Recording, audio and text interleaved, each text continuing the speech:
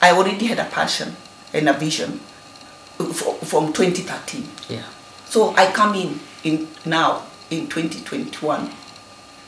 But this one, I guess maybe me, I've come in because it's my, the father of my children who has passed on. Yeah. Yeah. But the question of the Koinange family having being many, we are many also in terms of number. Okay. We are very many. We are over 3,000, in fact, not even 3,000. I think we are over 5,000. The Koinanges. Senior Chief Koinange had 6 wives. Okay. Imagine those wives having children, who have had children, who have had children. We are many. So, okay, that's one point. So that, and we are from Kiamba. So you get. Yeah. So it's logical to see many of them may be vying from there because ni nyumbani, hata kama labda mtu hakuwa anakaa huko atafira nataka ku. And then that one. The other one, I would like to say, it is our constitutional right.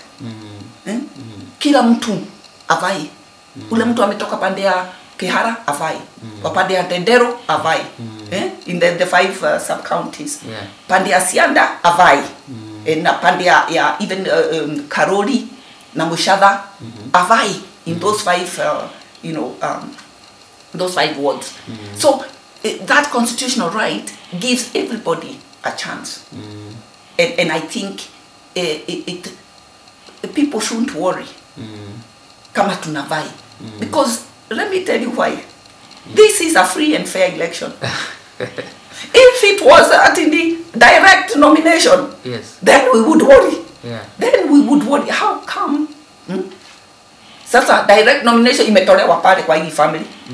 So let the best man win, whether it's a Koinange or not a Koinange. So you are ready for the nominations? Oh yeah. Why? Because I've been there. I've been there. So with that in mind, in 2013, I gave my name forward also to run for women rep. Okay. Of course, I didn't make it, but I still felt that, and I was okay. I'm a bouncer. I fall and I stand up. Maybe that's another strength that I have. Yeah, I fall down and up, I'm up. So I was up and running and continued with the things that I do in the community and in the church. Okay. Then it came 2017. Again, I thought to myself, why not? I still believe I am able and capable to do that. Okay. Again, I didn't make it. Again, I didn't wallow in the fact that I didn't make it. I just moved on, God willing.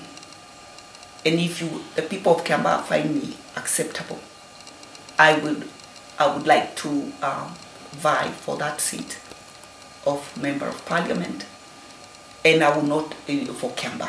For them, I would ask them kindly to allow me, to give me their votes to be their Member of Parliament for this 1 year.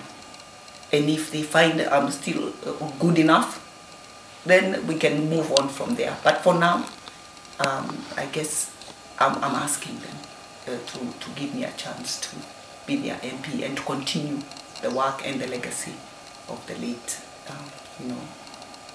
Honorable Koinange. Okay.